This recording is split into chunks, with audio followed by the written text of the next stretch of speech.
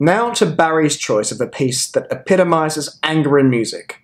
And to that, we turn to the second of Richard Wagner's monumental ring operas that span some 17 hours of opera over 4 days. It's the original movie marathon. However, like anger in life, this emotional roller coaster is distilled into less than 3 minutes of music. It's the prelude to the second ring opera, Die Walküre, the Valkyrie, i.e. the warrior maidens of Norse mythology, and these Valkyries guide fallen heroes to their afterlife in Valhalla. And as so many composers did before him, Wagner imbues all the cosmological foreboding and this fury into a natural, or could it be a supernatural, storm. The ill-fated hero of Die Walküre, Siegmund, is fleeing his enemies through a storm. And so straight up, Wagner grips us tightly around our stomachs as this furious tremolo strings bow their chord repeatedly and unrelentingly. The lower strings then play under this, a plodding but a venomous and also a scale-like melody that continues throughout this prelude.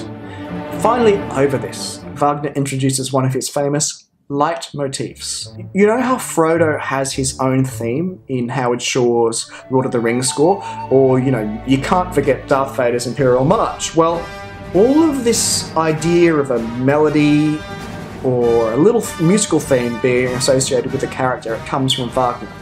Wagner includes literally dozens of leitmotifs throughout his ring cycle, each depicting a different character, or an event, or an object.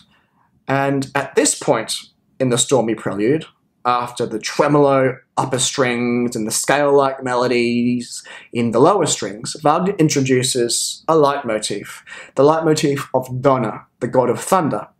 And if you're wondering, it is actually where the reindeer's name comes from, no joke. This majestic theme is sounded first in the horns and is taken up by the rest of the winds and the brass, as this natural storm makes way for a sort of cataclysm of an opera in a cycle that is monument to artistic and even to human achievement. And so this marks the end of COVID Classical's foray into anger. It was a real treat to be able to chat to Barry Douglas about anger in music and to explore with you how composers throughout the ages have expressed such a primal human emotion. We have a huge range of emotions that we're still to experience in this craziest of years, this crazy 2020. And COVID Classical is here to help us find the right music for it. So remember to send your suggestions for what themes you'd like us to explore and what themes you'd like us to get into. And remember to like, subscribe, and most importantly, share COVID Classical with your friends, families, and enemies. And until next time, remember to keep the music playing.